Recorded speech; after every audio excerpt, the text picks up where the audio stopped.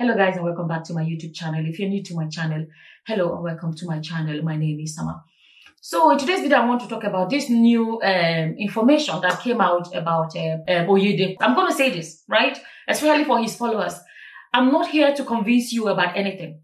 I'm just coming to show you what information is out there. Whatever you do with the information is left to you. So that's all. I really need to clarify that. Okay? I'm just giving you the information that is out there. Okay. So recently there has been a report that came out. This is not Nigerian level, international level. They call the Pandora Papers. The Pandora Papers are a release of more than 12 million leaked documents that reveal the hidden and sometimes unethical or corrupt dealings of global wealthy and elite, including prominent world leaders, politicians, corporate executives, celebrities and billionaires. It is the largest such data dump released till date, larger than the previous Panama Papers and Pandora Papers leaks. The paper reveals the offshore interests and activities of such individuals with their tax sheltering schemes.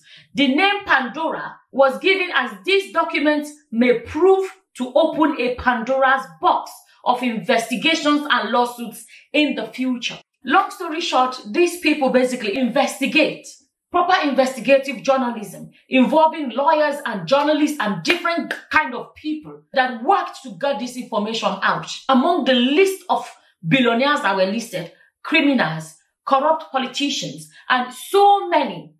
And a pastor's name is on this list. To imagine that a pastor's name is on this list. Before I say anything else, for anyone that does not know, a few years ago, I think 2012, 2014, there was another document in the UK that came out where they were talking about church is supposed to be a charity. If you set up a church, you're not supposed to pay tax and stuff like that because it's a charity. And most churches in the western part of the world, they actually do charities with the tithes and offerings or whatever they collect, right? And they have been investigating Oyedepo's church as far back as 2012. There is this article by Daily Mail. This was 2012, okay? Which says, laughing on his private jet, right? And then it said, 93 million pastor accused of exploiting British worshippers. This article, if you read it, I'll put a link to this article so you guys can check it out because I always want you to get information, not from me, get it where it is available. This is Daily Mail of the UK. And you see them, if you read on, you see where it says, Oyedepo was accused of cynical exploitation after its British branch received 16.7 million in donations. Because the thing is this, if your church members are donating to a church, they expect you to use it for charity. Okay? But when they look and they cannot see where the money that is donated, they don't see where that money is going back into the people. That is what charity is supposed to be, impacting lives, financially doing stuff for the community. Then they have to question, are you really a charity? That is what that is about. That same article, there's a place where they wrote, today's Mail on Sunday revelations about the Winners Chapel movement, which holds charitable status. You see that status? You can't joke with it in Western society, okay? So it says, holds charitable status, have prompted the Charity Commission to carry out an assessment of the church. They had to carry out an assessment of the church to see, you're collecting donation as a charity. Where is it going? This is not Nigeria where nothing is investigated. As far back as 2014, Pulse Nigeria wrote this one, in which they said Pastor Oyedepo banned from entering the UK. A lot of people would have noticed he doesn't go to the UK anymore. Reports have said that he's banned from entering the UK. And every airline from that report was saying that airlines have been warned that anybody that brings him to the UK will be fined. If you're banned from the UK, if you enter, they will deport you. But the airline that even brought you will be fined. So his private jet, he cannot fly them to the UK. Okay? If you read on, and like I said, I'll put a link for this as well. You can go read it for yourselves. And it says there's an airline alert on him and on Sunday, 9th of August 2014. And the alert warned that any airline that goes against the ban will pay a fine of $2,000. This is a pastor. I'm reading, I'll put a link. You guys can go read it. So I saw that. Like I said, I'm only coming here to give you whatever information is out there, right? In these Pandora Papers, you're hearing corruption, you're hearing fraudulent. Another thing I need to explain is this. They discuss in that Pandora Papers how people make money and they try to stash the money offshore, that nobody can ever take the money off them, right?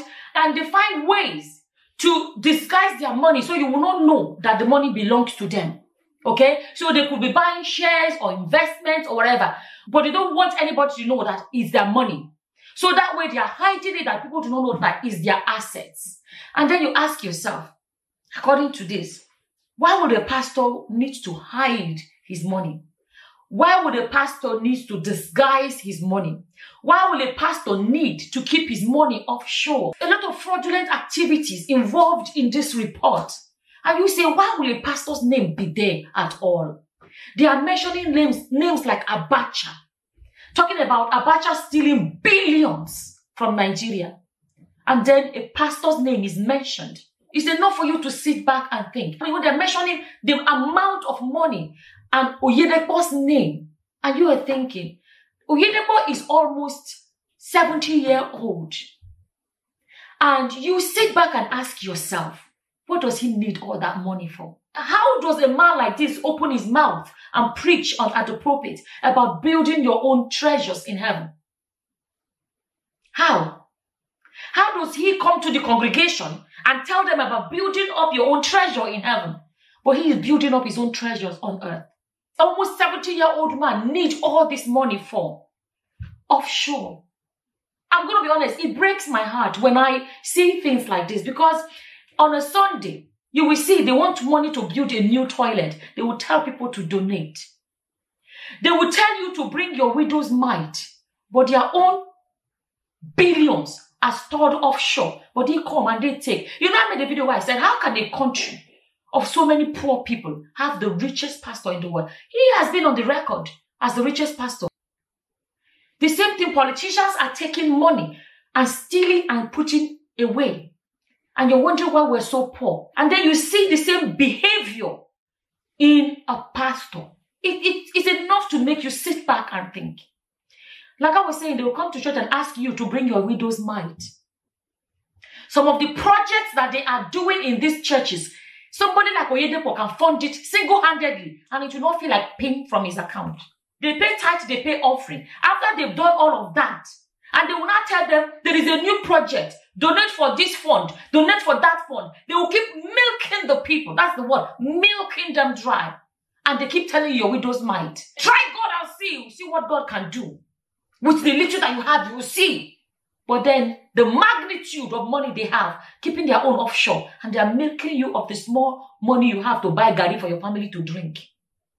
Some of the projects in a lot of these churches, you will see some project that he will come up and set up a new donation for, we are raising money for so and so for the church. We are raising money. They will ask you for donation. Some of those donations, people have already paid their tithe and paid their offering. Some of those donations, somebody like Oyedepo can fund it single-handedly and his account will not even feel it. It will be like removing a spoon of water from the ocean. He's storing his own wealth offshore for his children. Read that article. It mentions, let me find it. His children, let me see. Where is that? You will see. And they say, my daddy in the Lord. That's your choice. But when it comes to his money, he knows who his real children are. Okay? Let me read this one from Premium Times. It says, Pandora Papers, how Bishop Oyedepo set up family offshore company in tax haven. These are people who tell you to pay your tithe. You have to pay your tithe, but they don't want to pay tax. Tax. The Bible says, give to Caesar what belongs to Caesar. You're supposed to pay your tax as a good citizen. But he's putting his money in a tax haven. For those that do not know, people that look for ways to avoid paying tax, where they go to hide their money. And then he goes on to say, after Chris Oyahilome of Christ Embassy and the late Temitope Joshua, the founder of Synagogue Church of All Nations, David Oyedepo, the founder and general overseer of Living Faith Church Worldwide, is the latest Nigerian mega preacher found to have set up a family offshore company in the British Islands, right? And then he goes on to say, Mr. Oyedepo's offshore company popped up as part of an ongoing global, not national, not Nigerian level, global Pandora Papers reporting project led by International Consortium of Investigative Journalists. It goes on to say, the project involved 600 journalists from 150 news organizations around the world, sorting and analyzing a trove of almost 12 million confidential files, tracking down and interviewing sources and adding context using public records and other documents. Okay, let me go back to where it says, every member of Mr. Oyedepo's family are listed as shareholders. Mr. Oyedepo and his wife, Faith, are the largest shareholders with 30% of shares each. If you read on, you see his children, his biological children, have 10% each. His two sons have 10% of the shares each. Love and Joy, the two daughters of the cleric, were similarly given 10% each. You're shouting daddy in the Lord. When it comes to money, he knows who his children are. And you are there shouting daddy in the Lord. Like I said, I just wanted to come here and present it. This is information out there. For a man, you know, I made the post the other day where I was talking about Mary Slessor, and somebody was ranting. Hey, we praise white people. See, I don't care if Mary Slessor is white, purple, or pink. It does not matter to me. What that woman did, Mary Slessor left her comfortable country and came to one remote village, dedicated her life. She didn't marry, didn't have children. She dedicated her life to missionary work. Think about it. A woman, Mary Slessor, left her comfort of her country, left her family and friends and loved ones to go to a village in the middle of nowhere. No electricity, nothing. Deprived herself of so much. She chose not to be married or have kids. Dedicated her life for the life of others. Not even people in her own community. She went to people she never met in her life. Chose to dedicate her life to do whatever she did among those people. Lived there, died there, and she's buried there. And you think somebody will say, you have to praise a white woman. I don't care what color her skin is. She's done something amazing. There's nothing wrong in saying that person did something amazing. She lived like the villagers till the day she died of ordinary malaria. A woman that did something that you and I have not done. And many of us are not willing or planning to ever do in our lives. Look at mega GOs. You think all this kind of GO will go and do what Mary Slessor did? Leave their comfort to go and stay in the middle of nowhere. You think if Mary Slessor wanted to use the opportunity to enrich herself, she couldn't have done it. She did it. Let's be honest. There are a lot of people, when you see people that make sacrifices, you look at the life of Christ. When you see people like Mary Slessor, and you look at the life of Christ, you can actually see a bit of similarity in their lives. But all these ones, almost 70-year-old man, enriching himself so much, waiting he won't take all that money to. This man, even all the money he has in Nigeria, he can never be poor again in his life. What does he want to do with all of this money? What? You know, sometimes I wonder, how do people like this drive on the street and see poor people?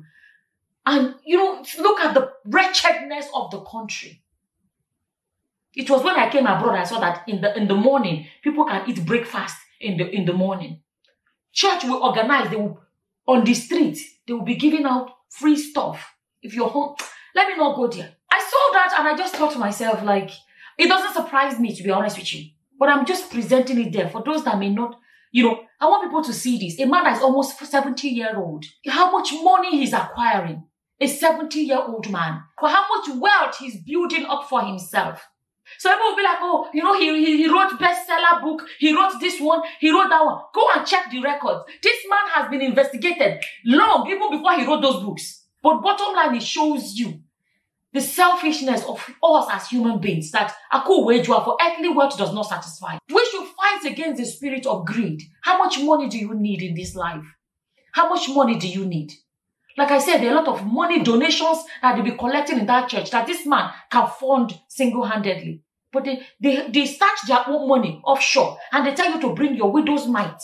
But their own abundance, they are storing it offshore. Storing for their children. Like, I don't even know what else to say about this. I'm going to leave all the links for you guys to check it out. You can read it for yourself. It's not some I said. Read it. International level. Not Nigerian local level. Okay? International level. And to imagine that a preacher who says God called him can be mentioned among a lot of the people on this list. Abacha. A lot of people that have taken money from the country. A pastor. His name can be mentioned among them. Mentioned among this kind of behavior. It's left for you to sit back and think. You know, I keep saying it. Christianity by yourself, you know. You don't know somebody else. There was a time when he was bragging, he was quoting Philippians 4:19. I made the video in which I said, and I'm telling you guys, go check your Bible. Few verses before that, you will get the clearer message. He's saying, I've learned a bit of being content. A contented spirit will not be looking for more and more and more. How much money does an individual need in this life? My God will supply all your needs. What are your needs? Several 100, 1,000 cars is not a need. 10 cars is not a need. That is a want. You just want it. You don't need them. This Oyedepo has used it to preach when they said he was the richest pastor. And he said, what is that? No, that's not my word. I am what Philippians 4:19. Philippians 4:19 says, my God shall supply all your needs. What do you need?